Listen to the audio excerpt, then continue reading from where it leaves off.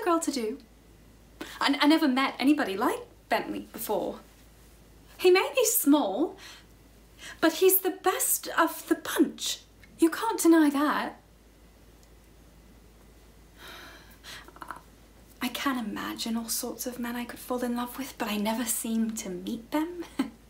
The real ones are too small, like Bunny, or too silly, like Jerry. Of course, one can get into a stage about any man, fall in love with him if you like to call it that, but who would risk marrying a man for love? I shouldn't. I remember 3 girls at school who agreed that the one man you should never marry was the man you were in love with because it would make a perfect slave of you. One of them, to my certain knowledge, refused a man she was in love with and married another who was in love with her, and it turned out very well. I must marry somebody, I suppose. I've realised that since I was 23. I always used to take it as a matter of course that I should be married before I was 20.